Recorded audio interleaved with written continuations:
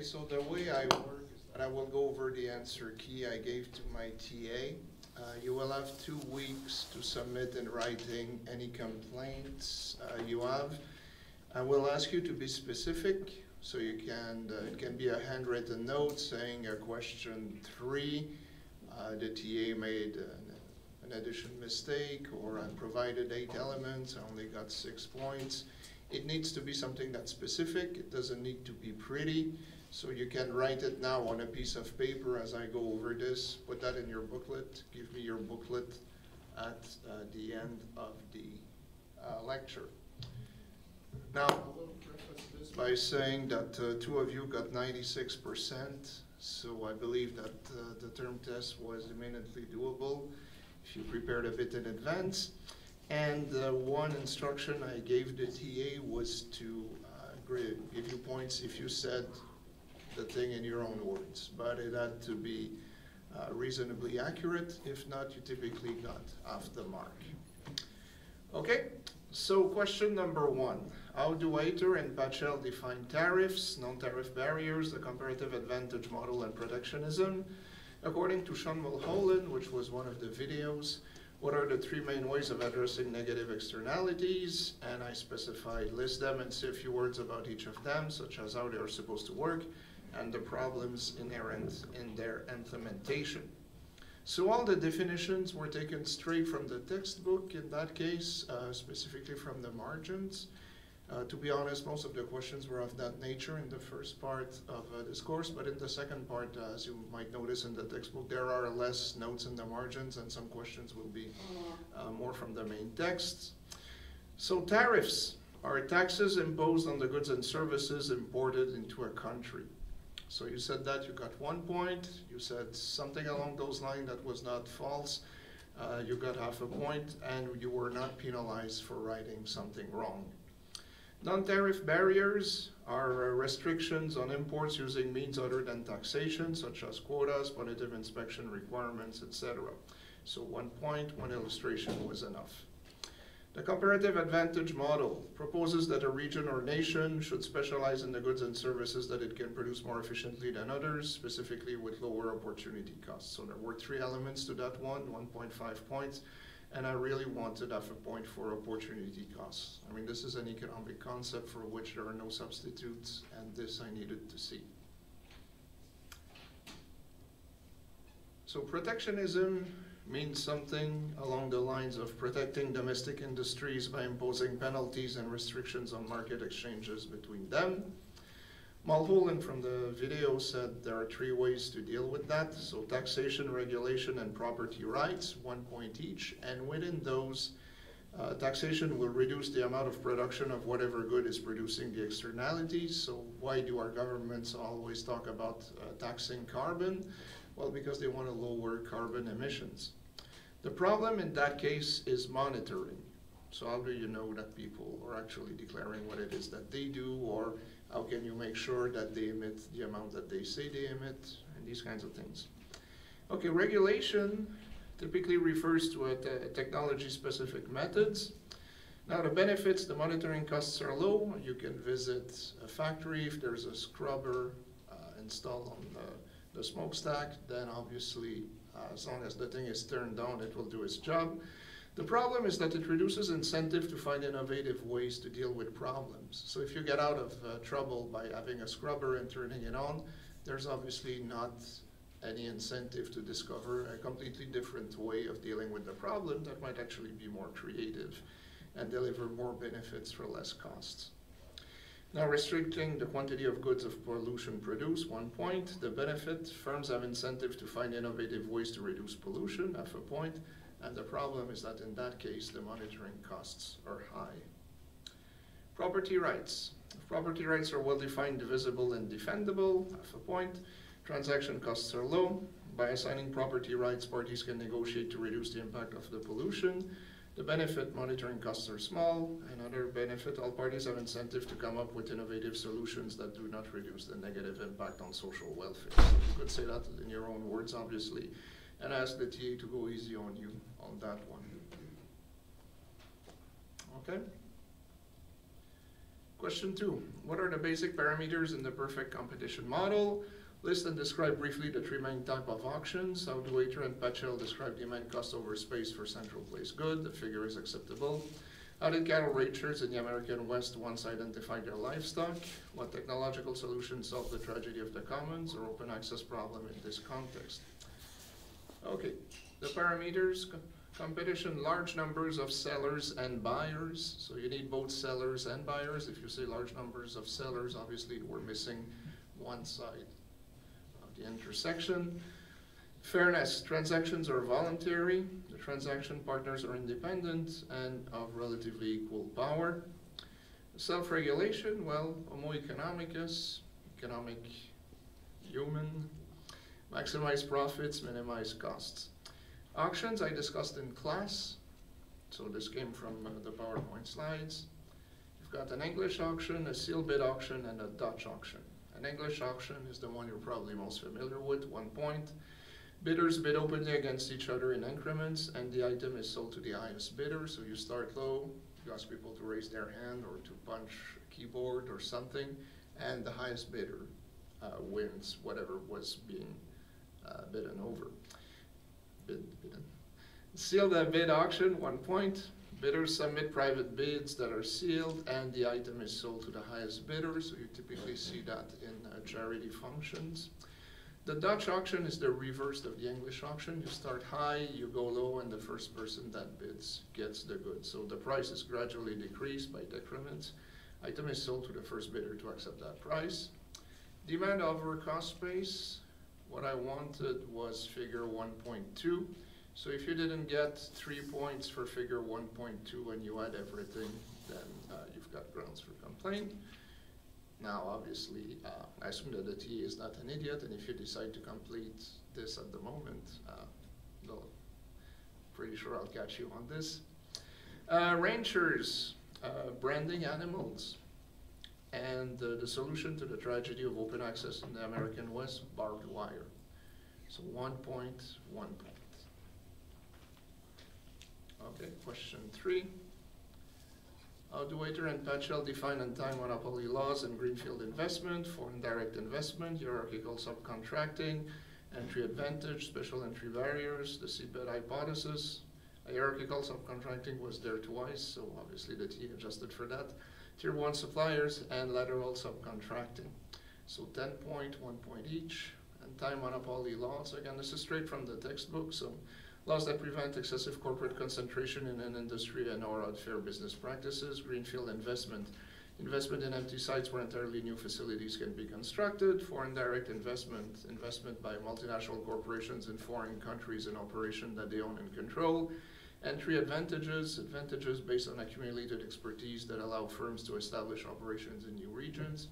Spatial entry barriers, the cost and uncertainty that face firms contemplating investment in a new region or country. Seedbed hypothesis argues that new firms are typically located close to their founder's home place, typically where they have lived for a long time. Hierarchical subcontracting, contracting out to a limited number of important suppliers of key components, who in turn engage other suppliers to provide the good or service in question. Tier 1 suppliers, suppliers of key component to core firms in relational markets at the top of the hierarchy of suppliers. And lateral subcontracting, contracting out directly to all suppliers. Again, these were straight from the textbook in the margin, so I went over this quickly, but you can check what you wrote against what is written in your textbook. So how do Waiter and Patchell distinguish between underemployed and unemployed workers? According to them, what are the main policy emphasis and impact concerns about structural and seasonal unemployment? And what are Micro's and Brian Kaplan's key messages? And I was only asking 1 sentence for each. Again, from the textbook, unemployed, out of a job but still seeking regular paid employment. Underemployed, employed but whose job do not provide the hours and income they need to support themselves and their family. Structural versus seasonal, so again, straight from the textbook. And what I wanted was the difference here, so 5 points for those. Micro, don't follow your passion, but bring it with you. And Brian Kaplan, make progress, not work. You could see more, and again, you were never penalized for writing too much, but this is what I really wanted. Number 5. What case study does Don Boudreau use to illustrate the problems inherent to economic isolation? What are the two things that he deems surprising about comparative advantage? How do Waiter and Batchel define opportunity cost, competitive advantage, incremental innovation, radical innovation, general purpose technologies, codified knowledge, and tacit knowledge? So Boudreau was from the one of the videos that I showed you, whose link was provided on your syllabus. Problem of isolation, Tasmania. I know it's unfair, and a number of you wrote a couple of paragraphs, I apologize for that, but really the key, I was trying to make things easy for you here, Tasmania. Two surprising things. One, by rearranging who does what, more stuff is produced. And two, if you get better at something that benefits you, it also benefits another party, even though his or her ability to produce hasn't changed at all. Opportunity cost, competitive advantage, incremental innovation, radical innovation. All the others are straight from the textbook. So opportunity cost, the potential benefits that are lost when one alternative is chosen and the other rejected. Competitive advantage proposes that businesses and government should actively seek out and shape opportunities for specialization and trade. Incremental, relatively small, almost imperceptible impacts on productivity. Radical, large-scale impact on productivity. General purpose technology, innovations that have an effect on the whole of the economic life across different industrial sectors. Codified knowledge, something that can be communicated precisely through language or formulas, be they textbook, patents, or something along those lines. Tacit knowledge, well, it's like riding a bicycle. I mean, you know how to do it, but how do you explain that? So knowledge that is acquired through observation, imitation, and hands-on experience, and is difficult to communicate verbally, so 0.5, 0.5. Okay, again, straight from the textbook. How do Witter and Batchel define external economies of scale, urbanization economies, localization economies of scale, immobile economies, multiplier, branch plant, and negative externalities? And that was me then at the end. According to your professor, what industries disassembly line inspired, among other things, the assembly line in car manufacturing? So again, straight from the textbook, external economies of scale, reduction in average cost of production resulting from accessing external supply. Urbanization economies, reduction in average cost of production, resulting from location in urban agglomerations that provide diverse labor pool, amenities, economic and social infrastructure. So again, I asked the TA to go easy on you here. You didn't need the whole thing, but as long as you conveyed the ideas, all the various benefits that come from being in a dense urban agglomeration.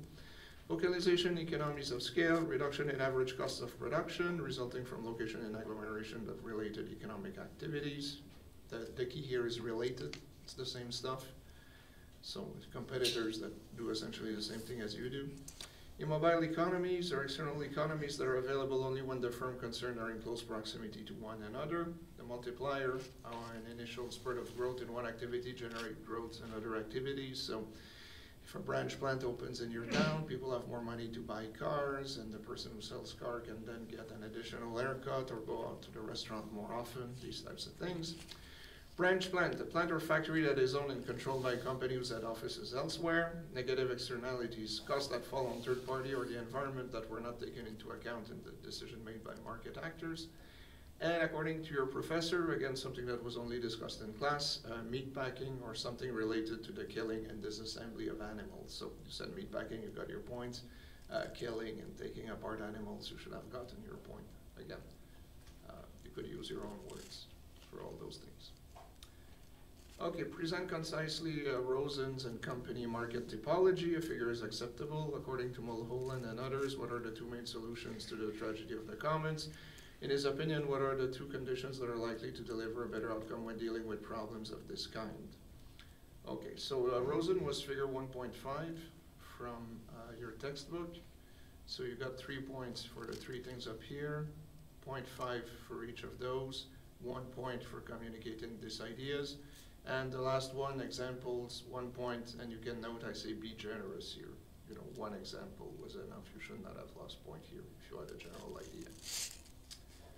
Mulholland on the main solutions to the tragedy of the commons. Public ownership where the property is owned and administered by the government. I said I would accept public ownership only. Private ownership is the other approach. The two conditions, limiting access and ensuring that decision makers bear the costs of their actions. So 0.5, 0.5. Duwaiter and Patchell define the division of labor, the social division of labor, the spatial division of labor, economies of scale, economies of scope, variable cost, fixed cost, and sunk cost. Again, all concept that you need to understand to get a grip over what economic life is about. Division of labor, the allocation of specific jobs to different people. The social division of labor, the distribution of tasks among firms. The spatial division of labor within places, across regions, across space. Economies of scale, reduction in average cost of production by increasing the scale of particular activity. So if you said the more you produce, the less producing a unit costs you, should have gotten your point.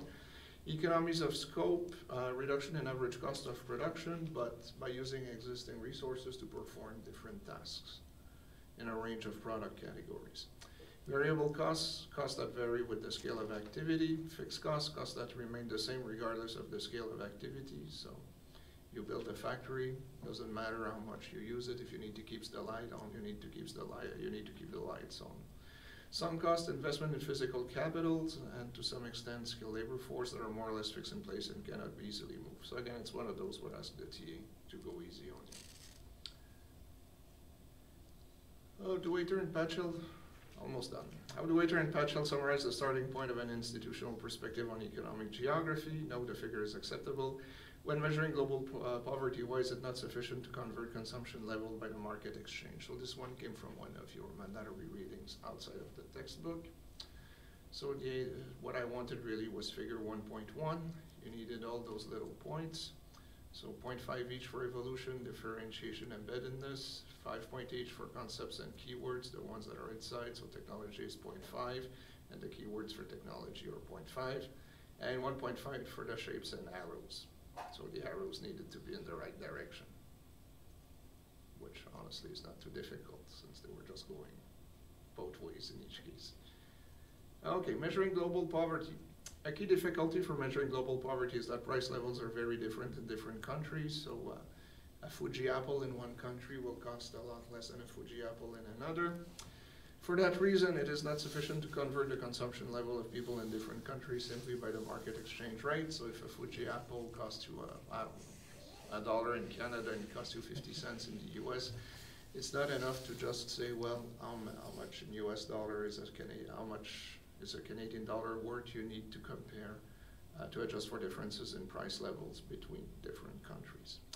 2 points straight from the readings. Okay? So again, you've got 2 weeks to submit a formal request for regrading if you think that he made a mistake or if you believe that what you expressed was the same idea using different words. But again, 2 of you, I don't know if they're here today, got 96% on their test. So yes, there was a lot to memorize, and I told you that the first part would be kind of boring, but I think it was kind of doable. Now, this being said, the course grades generally followed a normal distribution. So if I had people at that end, I also had people at the other end. So in your case, I'm not quite sure what else I could have done. I mean, I gave you all the questions in advance. Most of them were straightforward from the textbook. So I don't think I was unfair to you. Okay, any questions?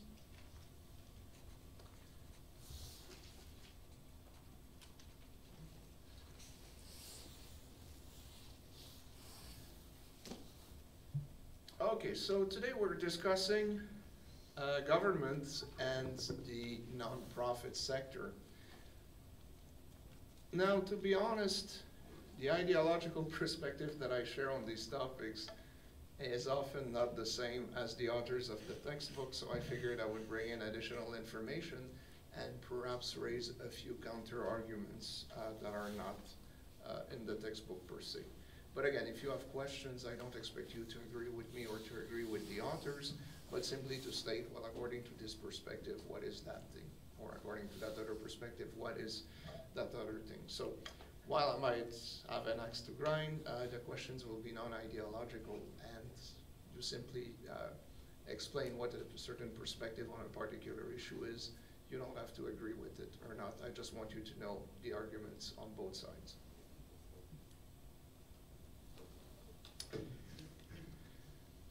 Okay, so what is the chapter on government about? Well, this is an economic geography course, so obviously what the authors are interested in is to explain how governments intervene in economic life in general terms, and they then discuss more particularly how they intervene at the city, regional, or national level. So they discuss tools, they cover a lot of material. If you don't already have a background in economics, this might be a lot of information. But what I will attempt to do today is to provide additional context to what is discussed in the textbook and also hint at what the questions will be. Okay, so for political theorists among you, bear with me. This is a gross oversimplification, but basically you've got two conflicting views of government, and although what follows is a bit of a caricature, they can be associated with two English thinkers, among others. So in Thomas Hobbes, humans essentially live in an environment that is harsh, that is bad, they're mean to each other. The state comes in and brings some order to chaos. Whereas John Locke believed to the contrary, that people will do good things if they're left alone. So life, liberty, and property was kind of his motto. So you let people do their own things, you make sure that the institutions are right, and he believes that the social outcome will be better than if the government tries to order people around.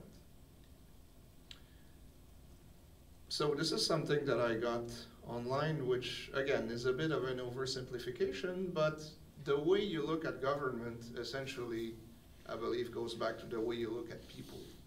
You believe that most people can take care of themselves, or do you believe that most people are kind of hopeless and someone needs to be in charge?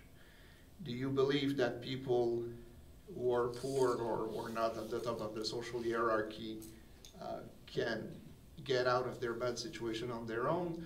Or do you have the mama bear syndrome where you protect your cubs and everyone who wants to engage in market transaction with them is out there to get them or to exploit them? And you just slash the people who have more resources than those that have less. So depending on how you view these relationships, the capacity of people to cooperate or the capacity of people to be mean to each other typically determines, or at least influences heavily, your view of government intervention. So again, at the risk of oversimplifying, Hobbes, Locke, and in that case, Jean-Jacques Rousseau is added. So for one, man is evil, for the other one, man is good. Rousseau believed that man is good, but society screws him over. So society makes good people bad. Government is, according to Hobbes, needed to protect the public. Government, according to Locke, should be tolerated to the extent that it delivers some public benefit. And Rousseau says the government is needed to enforce the social contract. So Hobbes believes that the government should be all-powerful. Government is a force for the good, should not be overthrown. Locke believes that government should be conditional on the consent of the governed and can be overthrown if it becomes tyrannical. Rousseau believes that government can be arbitrary, so it can be good, it can be bad. You can overthrow it when it becomes bad. Power should be, in Hobbes' perspective, not shared, so there are people who are better than others and who should be in charge. Locke believes that power should be decentralized, and the less power you have in the hands of a few people, the better off society is. And Rousseau essentially believed that it should be shared and direct. So representatives are not needed, but at the same time, he does not believe, well, I mean, Rousseau's kind of, his perspective is a bit more complex here, but you've got the general idea. And then you've got people who are even more radical than Hobbes. For example, you have people who believe in complete state control. At the other end, you have people who are more radical than Locke. So Frédéric Bastiat, a French economist, was one of those, early 19th century. So government is the great fiction through which everybody endeavors to live at the expense of everybody else. So some people believe that government is good. Bastiat believes that, no, government is there, you know, you complain, you want to get more, but other people are doing the same. So it's not a beneficent entity, it's something that is there for the taking, and various groups compete to reap the rewards or the benefits. Okay, so Different views of government, so 3 videos here to go quickly. So one is a view that comes from the political left that is very critical of people who believe that the less government is the better government. And a view from the right, from Margaret Thatcher, who was a British politician, was in power from the late 70s to the early 1990s, who represent this sort of neoliberal view that government is ultimately socially corrosive. Okay. Let's hope this works. Scheduled maintenance, we do that. For the best selection on tires like Michelin, BF Goodrich, and Uniroyal, visit our website at activegreenross.com. There's no better place to buy your tires and service your vehicle than... In this iteration of 3-Minute Theory, we bring you a concept that you might not know by name, but have surely felt by its far-reaching effects: neoliberalism. Simply, neoliberalism is the idea that society should be shaped by the free market and that the economy should be deregulated and privatized. Or even simpler, what works in the private sector will also work in the public sector. But it doesn't stop there. Neoliberalism also involves the idea that the public sector should not only follow the private sector's rules, but it should also subsidize the private sector, which we know is now owned by fewer and fewer global capitalists.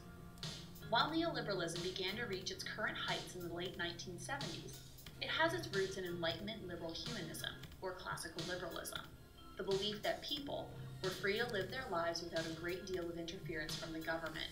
So what does neoliberalism have to do with classical liberalism, and why does it matter? Well, neoliberalism isn't really new itself, but is a new take on classical liberalism.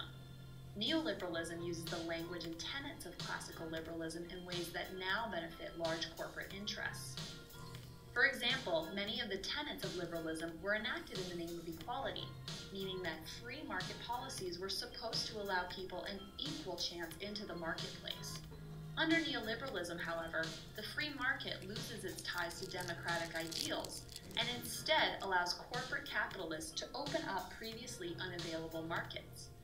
Basically, the free market becomes increasingly free for wealthy corporate capitalists and less free for everyone else.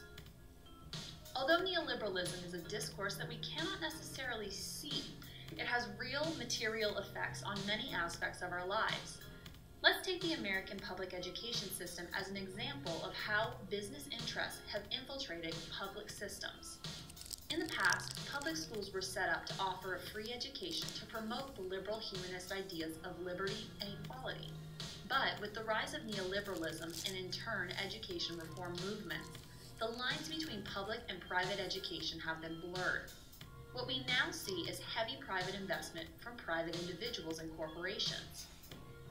In the name of liberty, neoliberals use the business-laden language of choice, free market, and deregulation to dismantle and then reconstruct public schools in a corporate image. This all happens through the use of language that sounds lovely and freeing, but ultimately doesn't prompt too many questions from the general public. As corporations take a strong hold in the public sector, we also see the reciprocal investment of public school dollars into private companies. Not familiar with the education system? That's okay. You don't have to look far to see neoliberalism at work.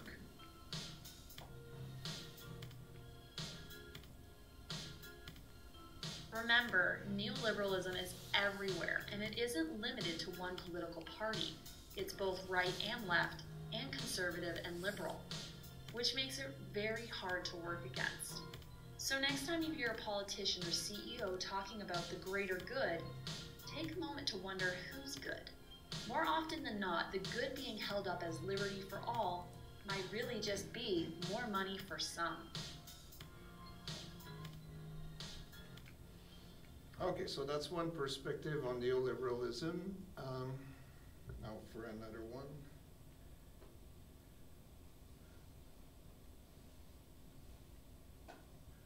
How many of you are familiar with Margaret Thatcher? Quick show of that. Okay, if you were not, there was a British puppet show in the 1980s which sort of conveyed in a few funny sketches how she was perceived by people. So before I showed you a serious video, I thought I would show you something a bit light after the exam.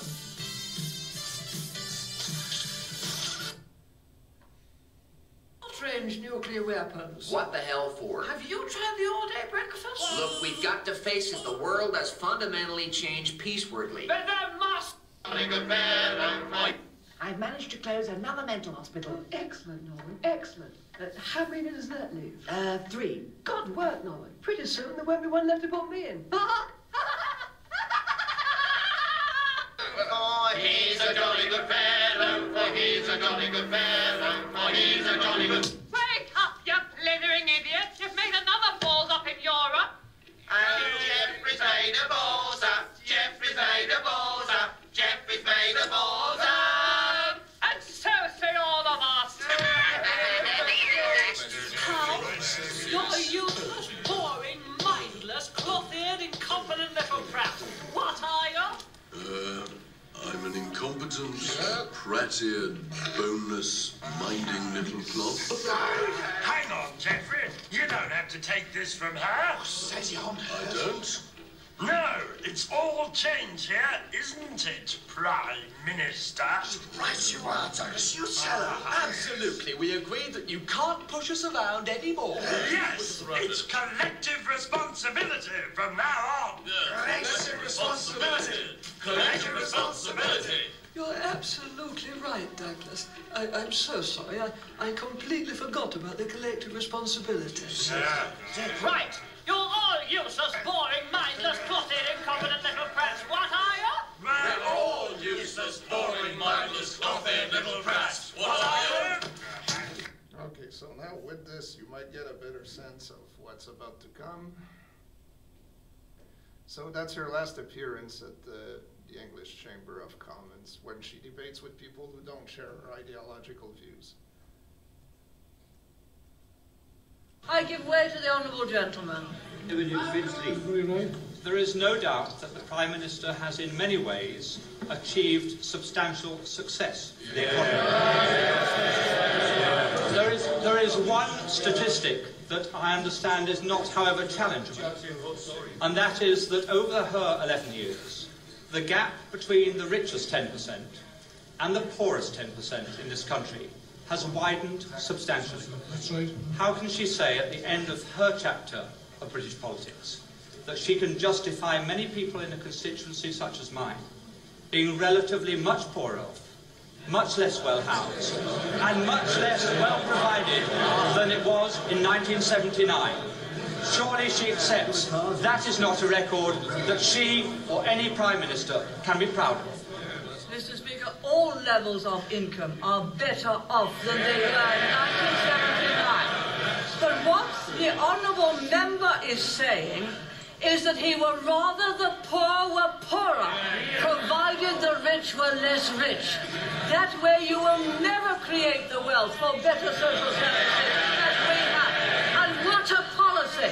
Yes, he would rather have the poor poorer, provided the rich were less rich. That is a liberal policy. Yes, it came out, he didn't intend it to, but he did. I give way to the honourable gentleman. I'm extremely grateful. The Prime Minister is aware that I detest every single one of her domestic policies, and I've never hid that.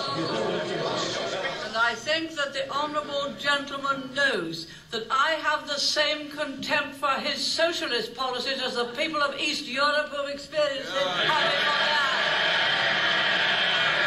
I think I must have hit the right nail on the head when I pointed out that the logic of those policies are they'd rather have the poor poorer. Once they start to talk about the gap, they'd rather the gap was that. Down here. That. Not that. But that.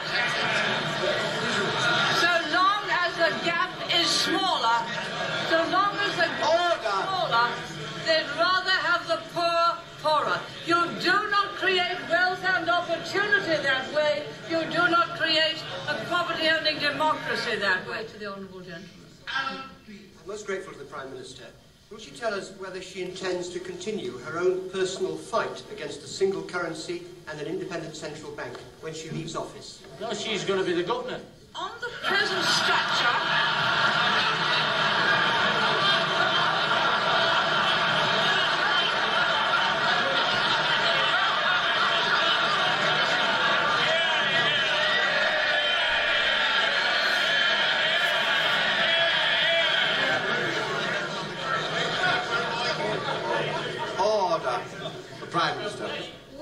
good idea. I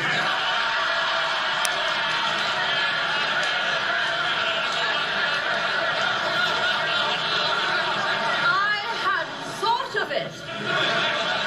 But if I were, there'd be no European Central Bank accountable to no one, least of all to national parliaments. Because the point of that kind of European Central Bank is no democracy, taking powers away from every single parliament and being able to have a single currency and a monetary policy and an interest rate which takes all political power away from us. As my right honourable friend said in his first speech, after the proposal of a single currency is about the politics of Europe. It is about a federal Europe by the back door. So I'll consider the honourable gentleman's proposal. Now, where were we? I'm enjoying this. I'm enjoying this.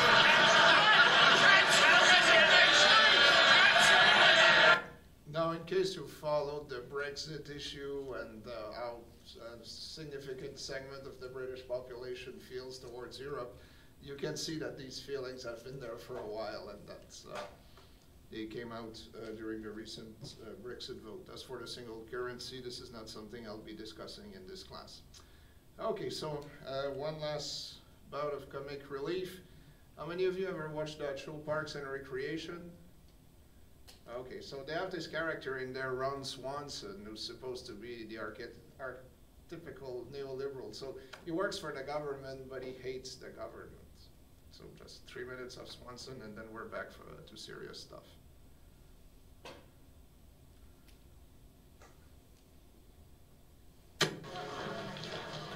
Hello?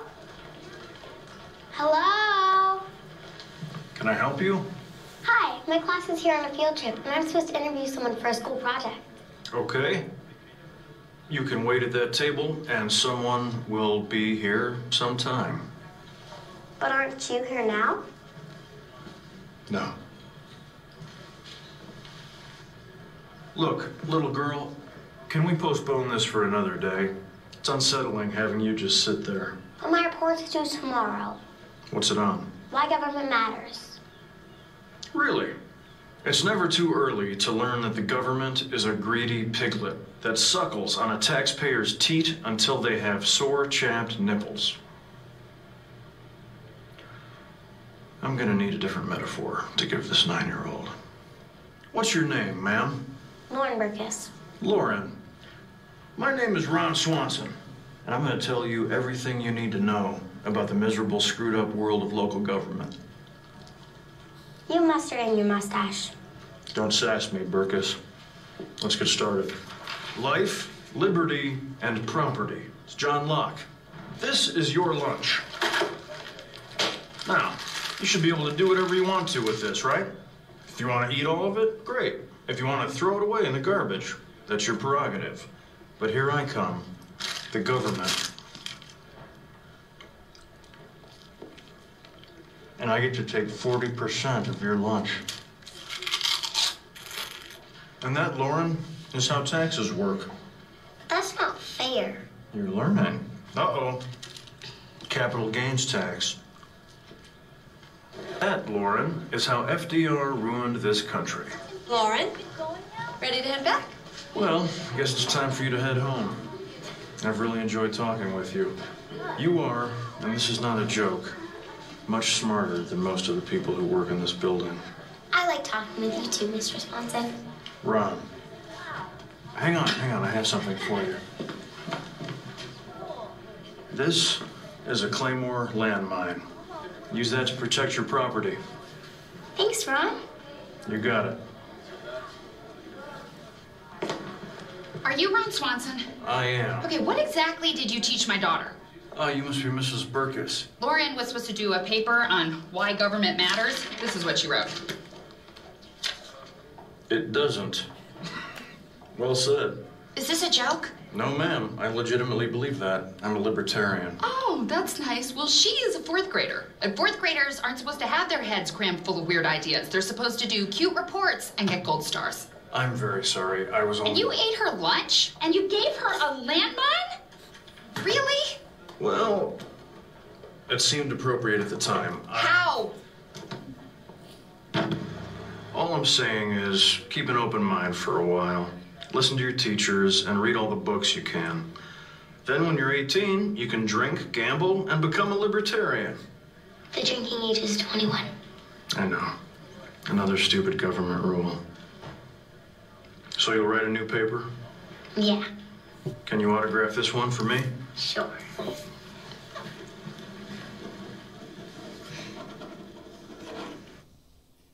Okay, so there are a number of clips online. Swanson has a huge following, as you can imagine. So, okay, now back to serious stuff.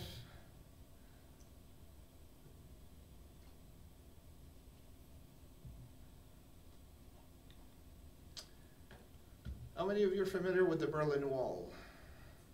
Any one of you was born before the Berlin Wall came down? No, you're all young, okay. So a little bit of history, so I will again show you another clip. Real experts, well, real experts, more entertaining people. Hi, I'm Christina Hartman for About.com, and we're taking a look at the Berlin Wall. The Berlin Wall became a symbol of the Cold War and was seen as the ideological and physical barrier between the East and West. The wall was erected in 1961 and was brought down in 1989. After World War II, Germany was divided into 4 occupation zones, each controlled by a major occupying power within the country. France, England, the United States, and Soviet Russia each claimed a quarter of the country. And while the capital, Berlin, fell entirely in Soviet Russia's area, the city was also divided. Increased hostility between East and West, communism and democracy, led to several closures of routes between the Soviet section of the city and the rest. In August 1961, the border between East and West Berlin was closed by the East German Army, and the wall was erected. Originally constructed with barbed wire, the Berlin Wall evolved over its 28-year life into enormous concrete slabs and guard towers. There were guard dogs, searchlights, minefields, and bunkers used along the wall to prevent defections from east to west. An area of no man's land was left for soldiers to shoot Berliners attempting to escape. It's estimated that over 200 people were killed along the wall. By using tunnels, secret compartments in vehicles, and other methods, around 5,000 people managed to defect to West Berlin. Certain checkpoints were set up, with the most famous being Checkpoint Charlie, although access between East and West had to be authorized and was restricted. For many Germans, the wall had immediate effects on everyday lives. Many Berliners had jobs in the western section of the city and were unable to keep them. Families were split and contact severed. One of the most famous chapters during the Cold War was Ronald Reagan's challenge to Mikhail Gorbachev, the then leader of Soviet Russia, at the Brandenburg Gate in 1987. Reagan challenged Gorbachev's comments about increased freedom and peace with the famous phrase, "General Secretary Gorbachev, if you seek peace, if you seek prosperity for the Soviet Union and Eastern Europe, if you seek liberalization, come here to this gate, Mr. Gorbachev. Open this gate, Mr. Gorbachev. Mr. Gorbachev, tear down this wall." The fall of the Berlin Wall coincided with the regression of the Eastern Bloc. The Cold War was drawing to a close and communism declining in countries like Poland, Hungary, and Czechoslovakia, where many East Germans escaped through to get to the West. In early November 1989, an East German government official announced various checkpoints were being opened between East and West. Picked up by Western media, the news reached East Berliners, who overwhelmed guards along the wall and made their way through. Eastern and Western Berliners were unified and scaled the walls and celebrated. In the ensuing weeks, the Berlin Wall was torn down. Segments of the wall remain in the city and in museums all over the world. East and West Germany became a single German state in October 1990. Thanks for watching our overview of the Berlin Wall. For more information, go to About.com.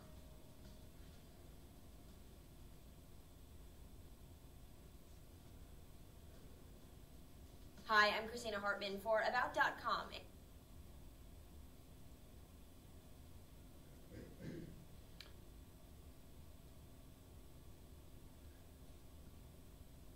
Okay, so if you will forgive me the bad pun, the Berlin Wall came to represent a concrete divide between two competing ideologies. On the one hand, the view that said that government knew better, top-down planning was the way to go. On the other, people who said that the individual should have more freedom. Okay, so with this out of the way, how should we view the role of government in our society today? What do we want government to do? What is government about? And what can historical experience teach us in terms of what it can do and things that it perhaps doesn't do so well. So as the author points out, obviously, we live in a free society, in a mostly free society, but there are many things that you cannot do, and that's the example I use all the time. But buying alcohol in Ontario is more difficult than in most other jurisdictions. You've got government monopolies or quasi-monopoly or private sector monopoly in terms of selling alcohol, and so in many ways, this is one of the most visible things that the government does in Ontario. But if you want to drive a car, as you know, you've got to have a government-issued license. If you want to buy property, you've got all sorts of rules to follow to make sure that your property is up to code, respect the local zoning. And so the government influences all aspects of our lives, in some places more than in others. But it's also a big sector in the economy in terms of jobs and expenditures. So I assume that most of you went through a public high school, for example. There are private high schools in this province, but they still have to follow government norms in terms of the content that they teach and in terms of what you're expected to learn and in terms of what they pay their teachers or the conditions that you find in those schools, the buildings and other things. So obviously, most government jobs typically tend to be in the education and health sectors, but there are many other government jobs at the local, provincial, and federal level. So the line between the public and the private sector is often blurred. So in Canada, we've got a number of government-run hospitals. I mean, our whole system is based on the government running the hospitals. In many other countries, most hospitals are private, for example. In some places, schools are free to do exactly what they want. They don't follow any government norm, but they don't get any support. In others, well, the schools are, again, run by the government. They follow a strict curriculum. In other cases, you can have a private school that gets some subsidies from the government, but in return, it must follow the government curriculum. So the proper role of government has been debated throughout history, especially in the last 2 centuries. It sort of culminated during what was known as the Cold War in the 20th century. So you had people who believed in central planning on the one hand, people who believe in more freedom on the other.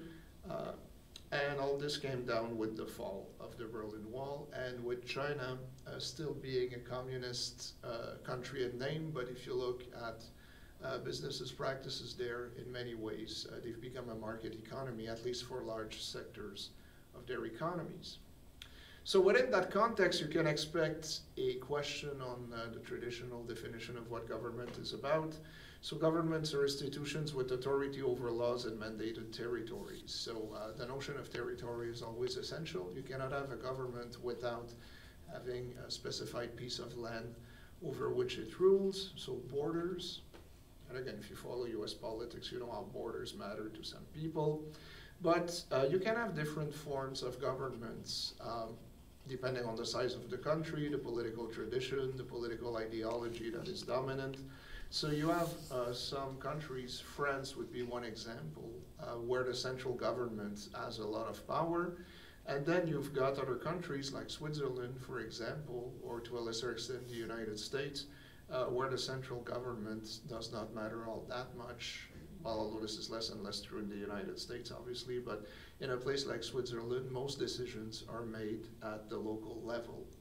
So lower levels of governments have a lot more say in terms of how people live their lives than the central government, whereas in France, in my experience, you know, you might be at a university far from Paris, but everything has to be run through the Paris office anyway, even though the university might theoretically be independent. So national governments have the most power domestically, and they tend to shape the mandates of international governments. So the federal government in this country is obviously the one in Ottawa. Canada is still relatively decentralized compared to many other countries. That's because historically provinces, especially Quebec, were reluctant to let the government, the central government, have too much of a say outside of a few issues like national defense and interprovincial trade, but in many ways, Canada is still fairly decentralized compared to many other countries.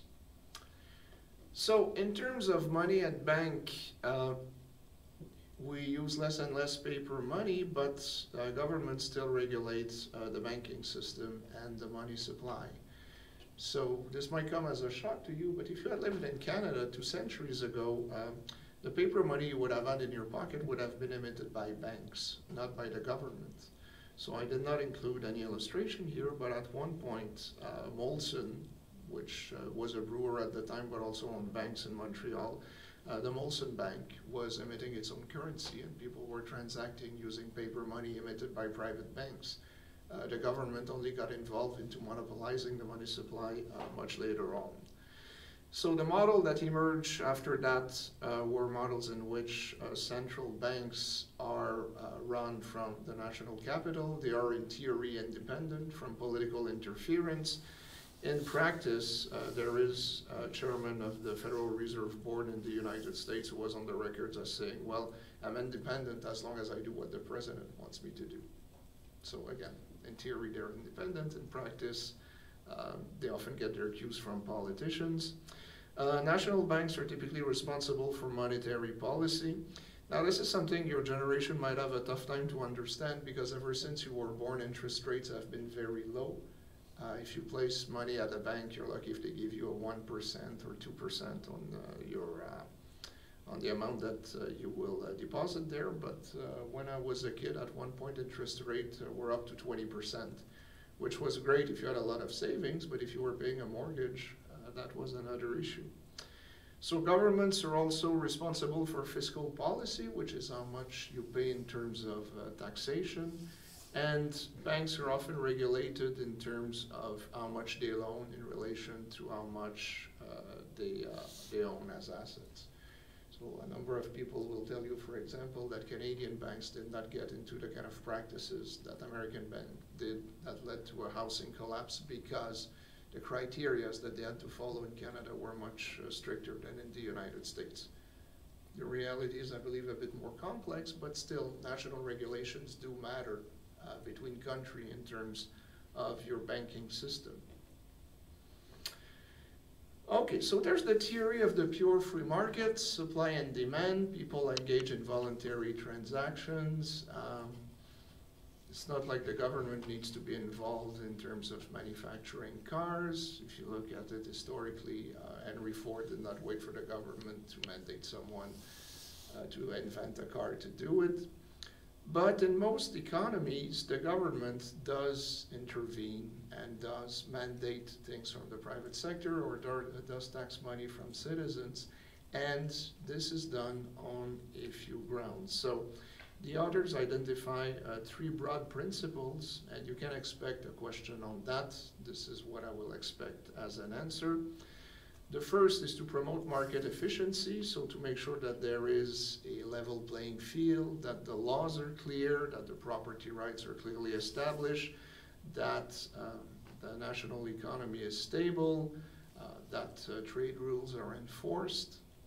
And so in that case, the government is the referee, if you will, between the various players that are active in the private sector. But the government typically intervenes in the economies in the name of social priorities. So it is believed, for example, that if the government was not taxing citizens to fund education, that less people would go to school. Or would poor people go to school if there wasn't a playing field, and government taxing people who have more means to provide the means to people of lesser means to get an education. The same is true for health and social programs. And if you believe that inequality is bad, some level of wealth distribution is socially desirable, well, the government can tax people who have more money and redistribute it to people who have less. Another standard argument is the one of public goods. So in short here, the argument is that the private sector will always provide goods for which people are willing to pay. But in some circumstances, either people don't have the money to pay, or else there are things that are desirable, but because it's kind of hard to get people to pay, you don't get things produced and delivered by the private sector. So something like a national park, for example, promoting a certain quality of life, roads, schools, security. I mean, if you have money, you can live well anywhere. If you don't have money, some places are viewed as being better than others. And so again, the government in that case is viewed as someone that levels the playing fields and will provide things that people value, but which the private sector will not provide because either people are not willing to pay for them or because it's just too difficult to get them to pay for something. Okay, you know I like figures. Make a note, figure 6.1. You can expect a question on this. So the point here in terms of economic strategy from the government is in theory to strike a balance between tapping the markets for what they're good at the same time targeting social priorities that you cannot necessarily expect the market to deliver, and providing public goods, which again, the private sector might not be all that good at delivering. So if you want the efficiency of the market, if you believe that competition is a good thing, well, you want freedom of exchange, you want property rights, you want stability, you want to know that if you buy a house or if you invest in a factory, that it will still be yours in 20 years from now, unless you go bankrupt or unless you want to sell it to somebody else. Now, your life might be good, but there might be a high unemployment rate in society, so if the government believes it can do better, then it justifies its intervention that way. So considerations like employment, equity, and externalities, especially environmental problems. And public goods here in that case are a bit more concrete, so infrastructure, services, health, education, and defense and police. So again, this is why the government can legitimize its intervention in the economy, essentially to compensate for things that the private sector is not good at delivering, or to correct social outcomes which are viewed as being unequal or unfair. Now, what are public goods in relation to other goods? Make a note for table 6.1. So excludable versus non-excludable, rivalrous and non-rivalrous. So we've got pure private goods. Again, if I wanted to steal your laptop or if I wanted to confiscate your laptop, you could go to campus security and make a good case against me. You paid for it, it's yours, I have no right to take it from you. So in that case, it's a pure private good. We know who the laptop belongs to, and you know that I cannot take it from you without either paying you for it or coming up with a very good rationale, which I don't know what it would be. Common pool resources. So we've already discussed some of those in a previous lecture. So inshore fisheries. So again, I keep getting back to lobster gangs in New England. So again, there's a coastline, there are lobsters. Local fishermen will determine among themselves who gets to fish or who gets to trap lobsters in certain parts of the coast. Now, in terms of non-rivalrous good, you've got club goods, so toll roads, theater, golf clubs. So some roads you've got to pay. I assume that most of you have been on the 407 at some point. Nobody will prevent you from getting on it, but if you don't pay the bill that is sent your way, then you'll be in trouble. And then there are pure public goods and commons, so road networks, public education, the atmosphere, offshore fisheries, and things like that. Okay, now historically, governments have intervened for a number of reasons. Again, this is something that people your age have a tough time to understand, but at one point in time, there was no internet. At one point in time, there was no television. At one point in time, all you had was radio. Now, radio stations were at first private in most places, but in the 1930s, the Canadian government thought it wise to create something that came to be known as the Canadian Broadcasting Corporation, because it was believed that private stations would either cater only to the lowest common denominator, or else that people would listen mostly to American stations. And in that context, it was viewed as detrimental to Canadian unity and the building of a nation and to building of a sense of what it is to be Canadian. And so the CBC has been around for several decades. I don't know how many of you visit their websites or actually watch what they produce, but the rationale historically was in that case that the private sector would not contribute to the education of the general public. They would produce the equivalent of, I don't know, the Kardashian family or something, and that the creation of the CBC was justified to both educate the public and create something of a Canadian consciousness. Okay, now in terms of national economic strategies, there were various degrees of government intervention in the past. I will ask you to remember and differentiate between these.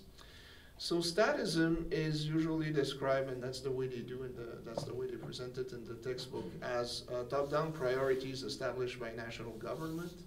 So I have a couple of lectures on central planning in another course. I'm not gonna go into too much detail here, but typically the idea is that you've got experts who know better than other people, and because they're more educated or because they have the broader interest of society at heart, they should be put in charge, and they will tell other people what should be produced, what priorities should be, and how scarce resources should be allocated among different people. Now, another model, historically, that's a word you hear a lot today, fascism. Seems to me that fascism today means anyone I disagree with, but that's not exactly what it meant in the past. As it emerged in the 1920s in places like Italy, fascism was a form of corporatism in which the state became the most important unit in life, but the state was essentially a place where various interests would bargain with each other and would reach a consensus. So you would have large industries, you would have unions, you would have representative of the political power, and priorities would be determined that way, and the idea was that everybody would push in the same direction, but there would be a form of consultation. But as is often the case, the people with the biggest sticks typically created the consensus, and this is how things went. Now, another form of intervention was the welfare state, in which people were taxed, but the bargain here was that the government would take care of people from cradle to grave. So you would have public education, public health care, public goods being provided by the government. And so the welfare state was a democracy, but where people were in theory free to say what they wanted, where there was no collective goal, but there was a high level of government intervention to take care of the needs of people. Now, the neoliberal state, which is what the first video was about, and I have a number of issues with what was in there, but that's kind of the view of most of my colleagues, which is why I presented it to you.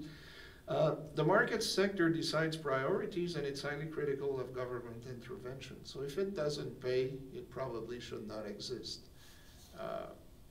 Who cares if people don't care about Shakespeare and they would rather watch the Kardashians? It should be their decision. The development state, well, it's believed that private businesses only think about themselves, but that the government, because it cares about the territory that it manages, because the people who run it are less selfish, that the government can actually intervene in the economy and deliver policies that will be better than voluntary transaction motivated by greed and selfishness. So again, all these things kind of overlap, but this is how the authors present various national economic strategies, and this is what I will expect you to remember. Okay, the neoliberal state. So one of the emblematic figure of the neoliberal state was Margaret Thatcher, whom you got to meet if you were not already familiar with her. So she comes into power in the 1970s after a few decades of the welfare state. And the problem in Britain at the time is that the government is running out of money, everybody's going on strike, and what she and her government say is that, well, we've gone too far, we should give more freedom back to the people, and people should be responsible for making their own decisions.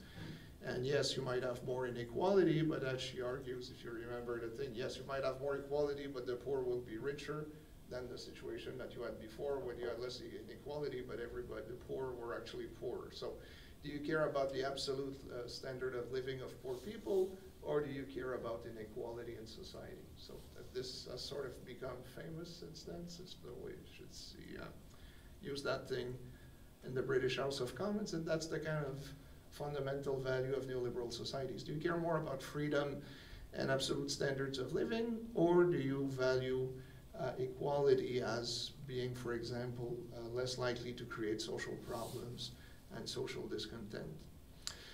So the idea of the neoliberal policies was to deregulate, privatize. So if we were to privatize the LCBO, for example, any one of you could start a business selling alcohol if you wanted to. So I don't know how many of you are in the management faculty, but we had one of the dragons, I say we because I've been delegated to the management school this year.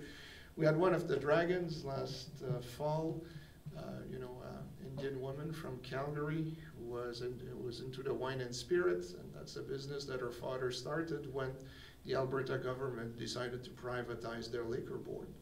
So once the government gets out of the business of selling alcohol, well, a number of people stepped in and began to sell alcohol. Now, in the case of alcohol, it was not nationalized because it was viewed as an essential service, but it was essentially to keep a vice under control. So in that case, the idea is that, well, people will have their vice, but they'll probably be better served if you have a number of people competing with each other selling booze than having the government trying to do that. Okay, so the rationales for neoliberal policies are related to reducing bureaucracy and maximizing freedom of choice by consumers and producers. The critiques of neoliberals are essentially don't use any new arguments. They're the arguments that were made in the past to justify the welfare state. Governments will go into booms and bust. There'll be market failures, and the market will not provide things like education and health care for poor people. So again, there's always a balance between these two. There are these two opposites, and the political pendulum tend to swing over time. Now, what the authors tell you is that while in theory, economies like the United States are a free market, the state will intervene in many ways, except that historically in the United States, instead of having a formal national policy, what you would have would be a large defense sector, and what politicians would do is that they would allocate contracts to build tanks, airplanes, or machine guns, or whatever, to various parts of the United States, and that's how they would actually spread economic activity, as opposed of doing it in some other ways. In contemporary times, if you've been following the US election, Donald Trump, in a way, even though he's presented as a fascist, well, in that case, it's kind of right, because fascists wanted more government intervention. He wants to impose taxes on goods from Mexico, so he wants a tariff. He was willing, or he supported, a policy to give subsidies to a business in Indiana to retain jobs there. And he wants to, he approved the Keystone XL pipeline, or at least he had an executive order to do that, but the steel to build the pipeline must be American steel. So in a way, Trump, even though he's presented as a right-winger, is somebody who really does not believe in neoliberal policies. He wants to have a strongman approach to intervening in the economy. Okay, but the standard critique is that the government cannot pick winners. If it was so easy to, there's nothing in the head of bureaucrats or in the files that land in their computers that is knowledge that is not already available to people who work in the private sector. So if you're an investor and you want to invest in a promising business, well, most of the time you'll fail because most businesses fail, but there's nothing that bureaucrats and government people know that people in the private sector who manage their own money don't know already. So it's not like the government can pick winners any better than people who devote their lives to investing in businesses in the private sector. Okay, in terms of revenue generation, well, governments are involved in all economies the world over, but in some places more than others. So historically, Japan and the United States had relatively lower levels of government interventions, although this began to change in Japan in the 1990s. And under Obama in the United States, the government began to intervene. I mean, to be fair, under Bush before, and the amount of government spending began to increase significantly. Now in Europe, government intervention has been significant for a much longer period of time. there are also various ways in which government finance themselves. In places like Canada and the US, you've got corporate and personal income taxes, but the price of the goods that you buy tend to be cheaper, for example, than in Europe, and that's because in Europe, historically, taxation levels on goods and services that you purchase have been much higher than in North America. So total tax revenue as a percentage of GDP, so this is from a few years ago, so again, it varies. Australia about a quarter, 26%, Austria 42%, France 44%, Denmark 47%, Mexico 19%, Netherlands 38%, United States 24%, and Canada is at 30%. So you can see that some countries were lower than us, not that many. So South Korea, Japan, the United States, but many countries add more total tax revenues as percentage of GDP than Canada. So taxes are high here because, or at least we think, because we can always compare ourselves to the United States, but compared to many other countries in the world, the tax burden, while high, is not at the level that you find it at many other countries. Canadian federal government revenue sources a decade ago and more recently, so a lot of it came from personal income tax. So this is what you will pay if you add a job to the federal government shortly, if you haven't done so already. The GST, corporate income tax, tariffs are still not insignificant, employment insurance premiums, and other revenues. Government has various assets, can earn money in various ways. Okay, I'll skip that. It's too boring. Okay, spending. Government spend on all sorts of things. They typically do that through people who are employed by the government. They might work for department, agencies, school, hospitals, what have you. And in countries when governments spend a lot, capital cities are typically doing well. So some of the cities in which you've got better standards of living in this country are places like Ottawa and Quebec City. You've got a stable employment base. You've got people whose job is secure. Government tends to hire more people over time, even though they might let a few of them go at some points in time. But maybe some of you have had that experience. I lived in Ottawa in the early 1990s, and the one thing that always, well, if not amazed me, but something I would notice in the morning is that, you know, it's getting close to 9 o'clock. It seems to me in Toronto everybody rushes to go to work.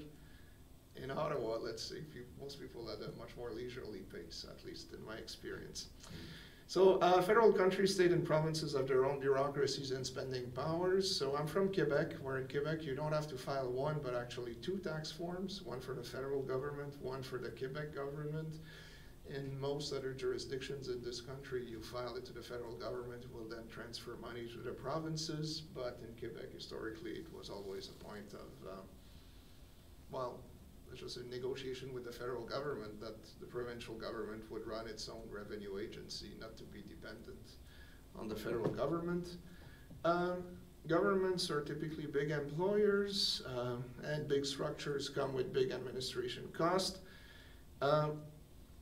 What most people tend to forget, though, is that local governments, things like the city of Mississauga, tend to be the biggest government employer. And across Canada, it's probably still the case that municipal employees actually earn more than federal and provincial employees with similar levels of responsibility. So if you think that working for the Canadian or Quebec government is good, well, the best gig you could get in Quebec was actually working for the city of Montreal. They were paid a lot more and perhaps not asked to do as much. Sorry, just frustrated Montrealer here. So, but a different rationale came for justified government intervention in the economy in the 1930s. The 1930s is the time of the Great Depression in the United States. Things are not going well in Europe. You have the rise of Hitler, the real Hitler, in the 1930s. And in an attempt to try to stimulate the economy at the time, a number of politicians listened to this fellow here, John Maynard Keynes, a British economist, who essentially created modern macroeconomics. So it used to be that up until the early decades of the 20th century, if you were taking an economics course, you would only learn the microeconomic sequence. So why do people behave the way they do? Supply, demand, prices, these kinds of things. And Keynes come along and creates the foundations of what becomes modern macroeconomics, which is the sort of looking at the economy as a whole and things interacting with each other at a level beyond the individual. So if you hated macroeconomics, or if you liked it, you have got to thank or curse John Maynard Keynes. So macroeconomics policies focuses on aggregate performances. So you look at big aggregates like consumption, investment, output, total employment.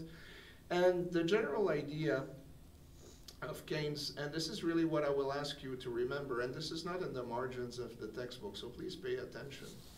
If I ask you what are the two big insights of John Maynard Keynes, or what government should do, basically what he argues is that government should be an active player in the following sense.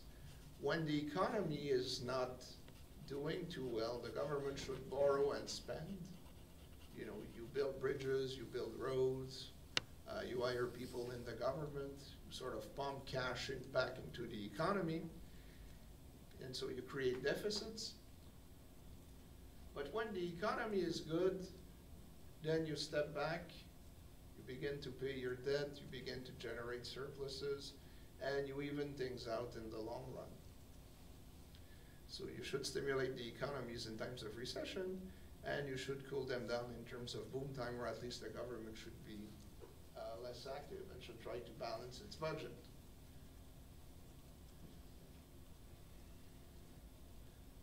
Now, whether or not you agree with his prescription, I think the historical record shows rather clearly that governments or politicians like to spend, like to borrow and spend and give people stuff. When the going is good, cutting government expenditures, balancing the budget has proven somewhat more difficult. So there's the theory, and then there are political incentives and the way most politicians have behaved in democracies over the last few decades. Okay, but again, this is really what I want. Fiscal policies argues that government should stimulate economies in recession and cool them down in boom times. Okay.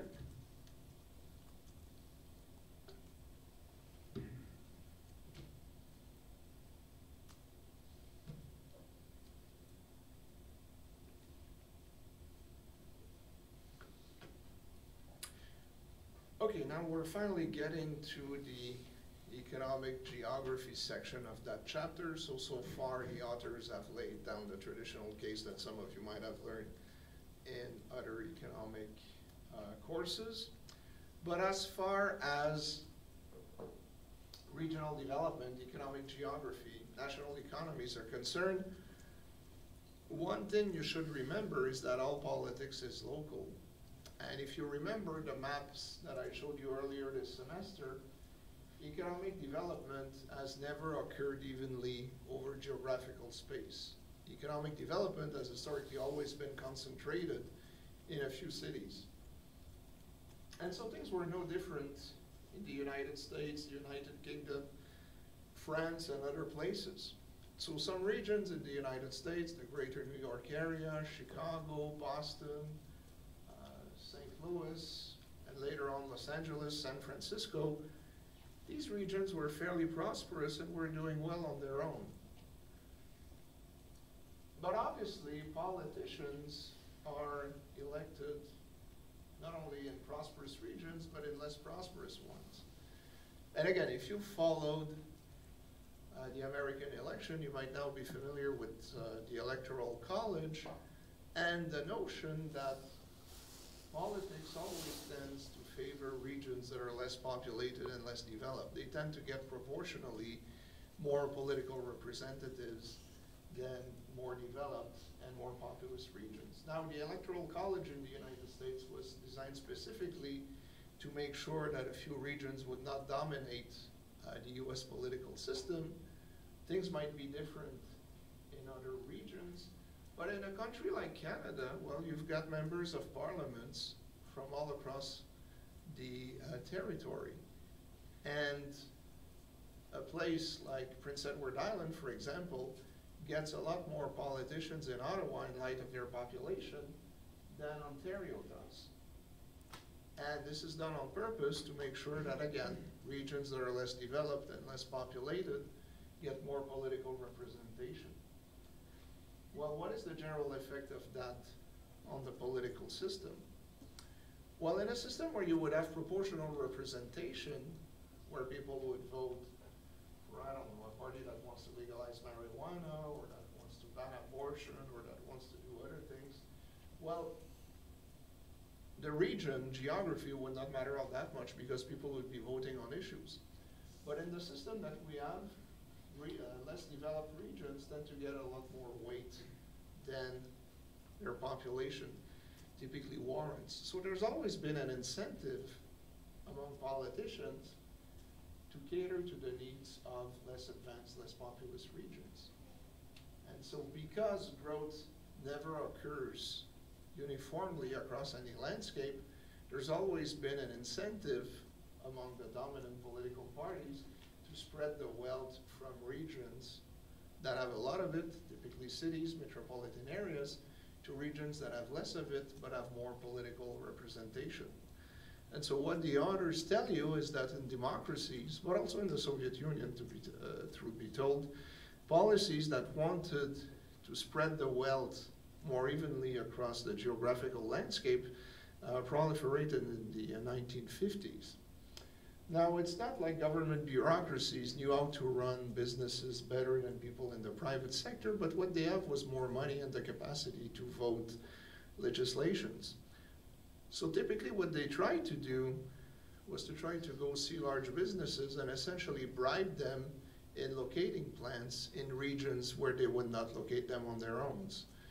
So there's a reason why most businesses, if you let them decide where to invest, will tend to invest where most people and most wealth already is.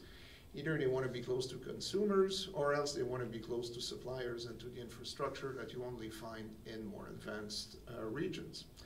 So for a few decades, politicians tried to bribe large businesses to open branch plants in less advanced regions, or else they artificially maintain businesses that were no longer competitive in order to create local employment. So for example, coal mining in Cape Breton in Nova Scotia that should have died of its own inefficiency several decades ago, but in order to keep some local jobs available, the government essentially put them on an artificial respirator, government subsidies for several decades. Now, by the 1970s, most people realized that these policies were not extremely successful, that as soon as government ran out of money and they no longer had subsidies, that firms would not stay in these regions, that firms were also trying to game the way the game was played. So they tried to go into the less developed regions, but as close as possible to the main economic regions of the country. And so it was argued that these policies were a waste of taxpayers' money, and people like Margaret Thatcher came along and said, well, we're no longer going to subsidize the production of coal that does not pay for itself. So that was a typical neoliberal stance on economic activities. And at the same time, a lot of people in more remote regions were tired of being told what to do by people based in Ottawa, Toronto, or Quebec City. So in Quebec, for example, you had people who were essentially charged to go in more rural areas and essentially shut down villages and concentrate people in a few regional centers.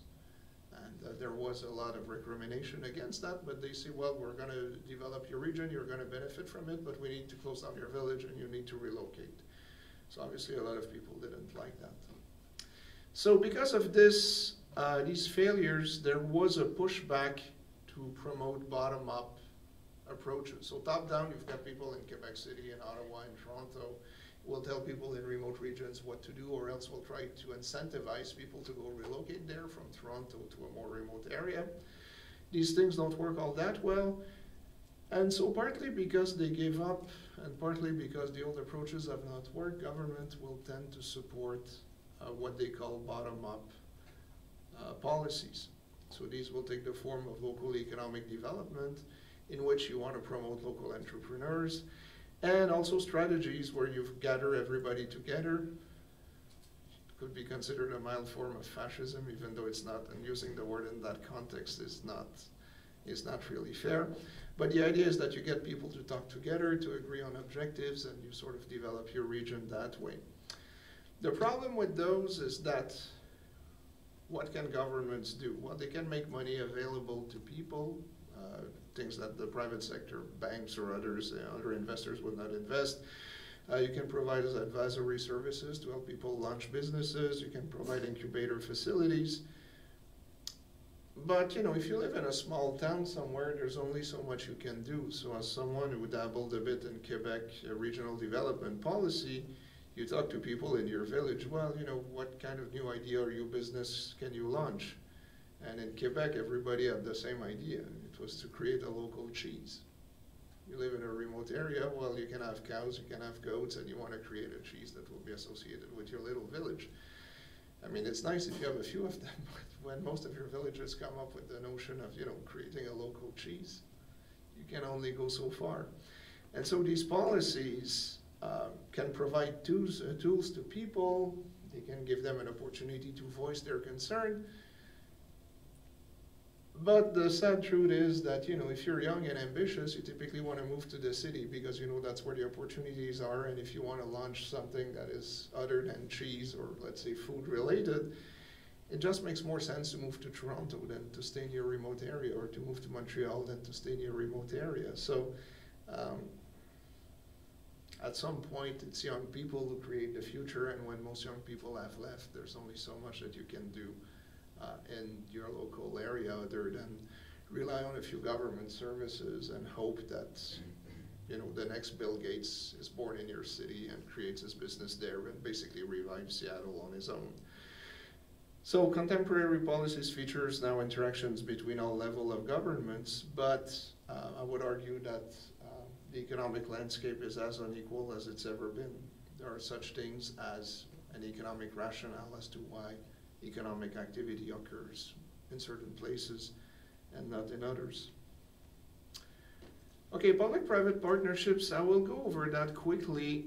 Basically what happened is that governments ran out of money, private sectors wanted to get involved, and having the government as a customer is kind of the best customer you can have because, you know, it's not going to go bankrupt. So it's been a bit problematic. Public-private partnership involves governments and private sector. It's now a widespread feature of local development strategy. So in theory, you've got the, let's say, broader vision of the public sector with the greater efficiency of the private sector. In practice, there's often been a lot of collusions, and when things go wrong, ultimately it's taxpayers who end up paying for them. I mean, politicians are politicians. People who are there to make a buck who deal with politicians are in there for their own selfish interest. Can you blame them? Things don't work, who ends up paying? Well, taxpayers, because the public was involved in the first place. If you build a baseball stadium and the government is in charge but subcontracts it, and it ends up costing billions of dollars, as in Montreal, whereas a very good structure could have been built for maybe 18% or 20% of the cost. Well, who ends up paying it? Typically it's the taxpayers. It's not the politicians, it's not the businesses who lose or go bankrupt because they're not getting paid by their other private partner. Okay, plannings and regulations. So we have urban plans that allow you to build certain types of business in some parts of the city and not others. Urban planning is typically the responsibility of local governments. You've got community plan and zonings. These things are complex. Try to open a business in your basement if you live on a quiet suburban street, if you don't have any parking spots, if your neighbors don't want the stuff to be there. These things can be problematic. But urban planning is justified, and I will ask you to remember these three things here, and I don't believe that they are in the margins either. Urban planning, in theory, seeks to reduce negative externalities among land use. So the joke was that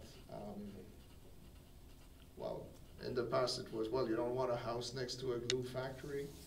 Later on it became, you don't want a church next to a bar where all sorts of bad things happen. You want to promote positive externalities, so you want some scenic beauty. You might want a green belt, for example, which the private sector might not give you. And you want to ensure a supply of public goods, again, parks, available to everyone, which is, again, not something that the private sector might provide, because parks occupy valuable real estate and people don't pay for them. Although this is not true. I've been to a park in Tokyo in the middle of the city, which is very beautiful and very quiet, but you need to pay if you want to enter, and the whole park is gated. Okay, so the rationale for urban plannings, this is what I want.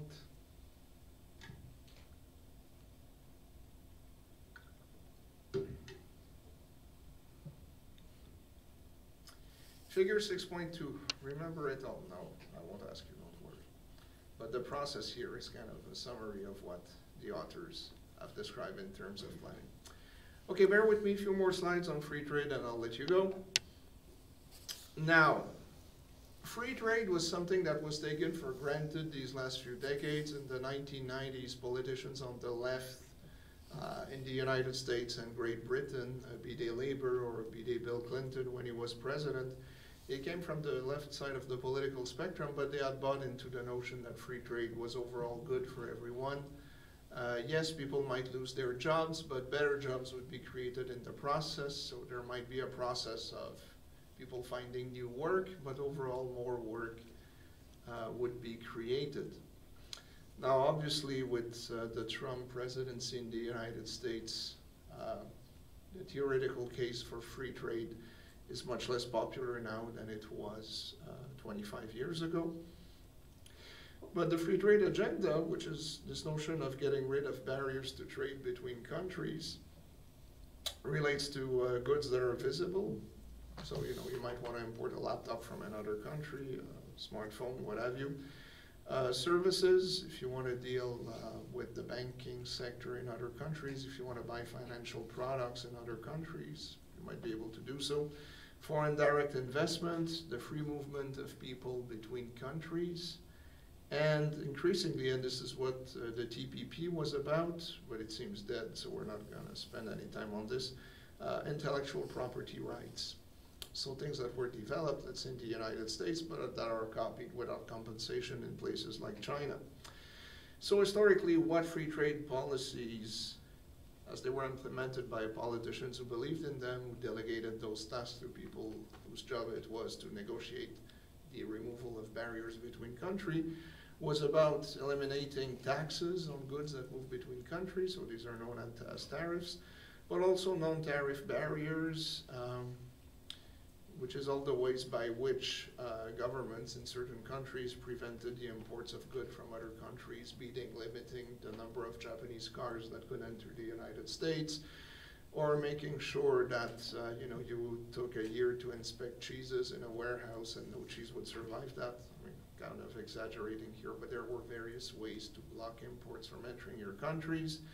So you had something called the General Agreement on Tariffs and Trade, which was created in the post-World War II era, which became the World Trade Organization about 2 decades ago, which were negotiating rounds between countries whose goal was to facilitate the movement of goods and people between countries.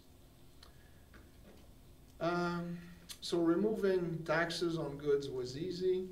Everything else was kind of tricky, especially when you dealt with agriculture and intellectual properties. Again, I've been teaching that stuff for years. I swear to you, I never saw something like Donald Trump coming and challenging the case for free trade. So I'm going to go quickly over this and I'll revise my notes in my other course. But the case for free trade today is much less accepted than it was a few years ago, when perhaps this is something that should be revisited in more detail, but it is not in this textbook and I won't do it here. Okay, trade disputes, long story short, there's no United Nations armies that enforces agreements. So typically the way things work is that when a country is accused of not living up to what it has signed to, the other country is allowed to retaliate against it by also imposing barriers to trade. And that's one of the main problems with free trade agreements. There's no general authority that can actually enforce a decision.